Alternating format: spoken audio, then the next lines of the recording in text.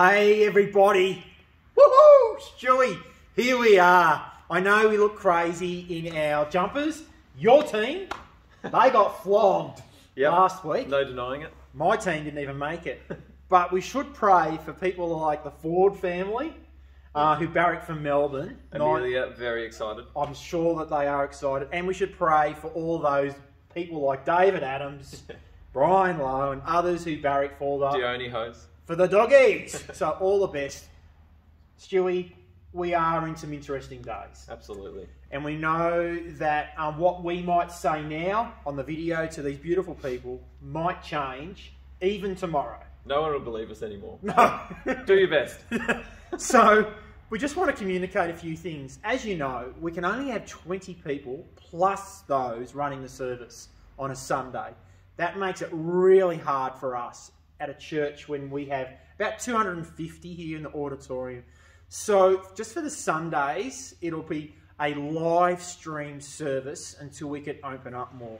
But on Wednesday nights, we are going to have we hope that we're going to have our service in here.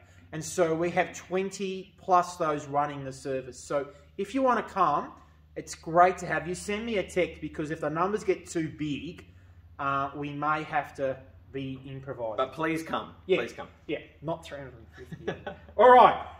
Stewie, we want to talk about this importantly. Hey, look, the good news about having 20 people at church is that we can have small groups. We can have 20 people here during the day, every night of the week. Yep. We can have 20 people at the church offices during the day, every night of the week. That's right. So we just encourage you. In my life, COVID has taught me that it is a non-negotiable to meet with other believers. Yep. And so I don't know how you're going to do it, but there's the church option, there's the going out for a walk option, there's lots of different options that we can have.